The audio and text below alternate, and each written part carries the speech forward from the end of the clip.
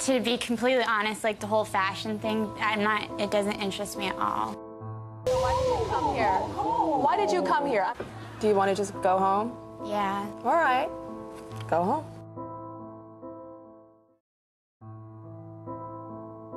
The real reason was 3 months before the show, my ex-boyfriend committed suicide.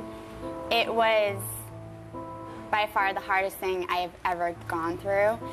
And your ex-boyfriend was not the first person in your life to commit suicide? No.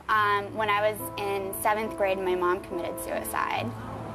So it kind of even made it worse because I started feeling like, oh my God, what am I doing to people? Why is everyone around me dying? And I got into a pretty bad depression.